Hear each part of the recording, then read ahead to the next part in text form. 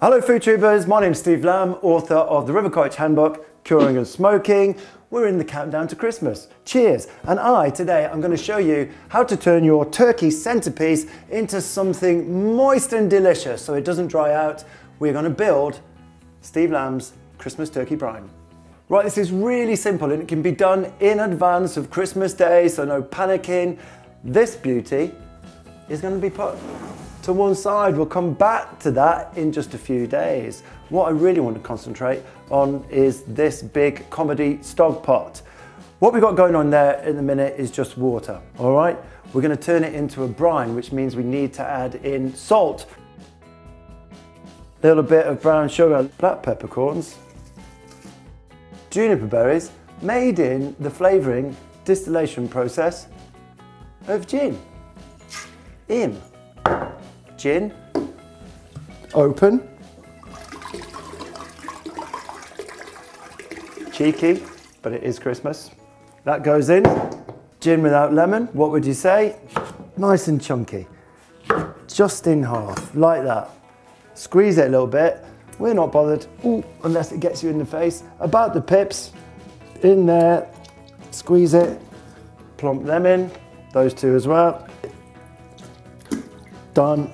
A whole bulb of garlic, slice in half, like that. Plop those in, and some green herbs. I like rosemary, and I've got some parsley. Tarragon would do, thyme would do, whatever you fancy. The thing is, you're suiting your own palate. So I just need to get those ingredients dissolved and getting the flavour in that liquid. So I'm just going to pop it on the stove over there. Oh, thank God for my Christmas gym membership. That's heavy. Oh. Okay, so when you do this, remember to do it in situ because it's a real hernia job just moving it from there to there. We bring it up to temperature, boiling point really, so that all of those ingredients dissolve, and here's why. And the science behind a brine is really very interesting.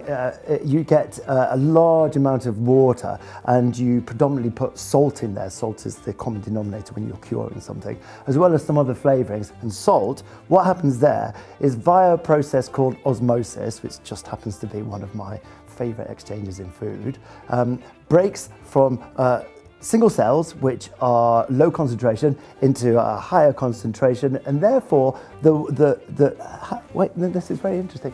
The water that would attract bad bacteria in the turkey is sent in the opposite direction, which makes it invisible to bacteria. But your turkey is much more flavoursome and moist. It's absolutely fascinating. Okay, so that's boiled and now we switch it off. We've got to allow that to cool down. Of course, there is a seriousness when you're making brine. Ultimately, what you want to make sure is that everything dissolves, particularly the salt. Now that must cool down, very important. You do not want to be putting fresh, raw turkey into a brine that is cooling down. Otherwise, all you're doing is creating bacteria soup. Nobody wants that for a Christmas present. Okay, food tubers, here we go. The turkey's been in this brine that has been cooled down for 48 hours. And all we need to do is take this turkey out, which will have brine in the cavity. Okay. And then we're gonna stick it in this roasting tray. I like to cook it breast side up, although some recipes say turn it over after a spell, but I'm going to keep it like this. It's a big bird. The reason why we brined it is so that it retains the moisture anyway. So in the oven,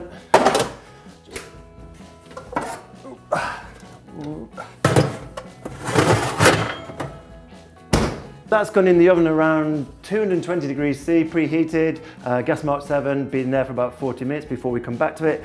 The brine has done its job, it's completed, finished, we don't need this anymore, we're just going to get rid of it down the sink.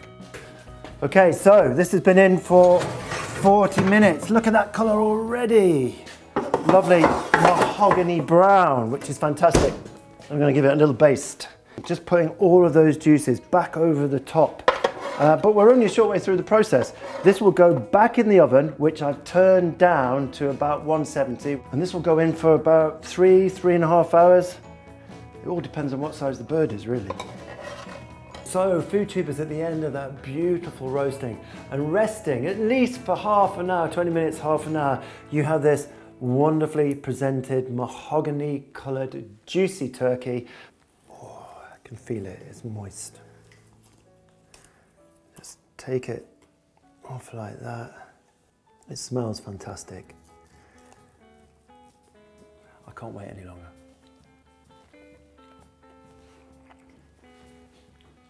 It's melting. It's got all of those flavours of the turkey, but also the brine. It's moist, it's giving. It's got a really kind of stickiness on the back of my teeth. It's absolutely gorgeous. So, Christmas is here early. Of course, the turkey doesn't make Christmas on its own. Gil, Hugh, John, they'll also be making recipes, all the trimmings around this. Stay tuned. If you like this, if you try it at home, let me know how you get on. I think it's a real winner. And of course, subscribe to the YouTube channel because there's lots coming your way. Have a great Christmas. Take care.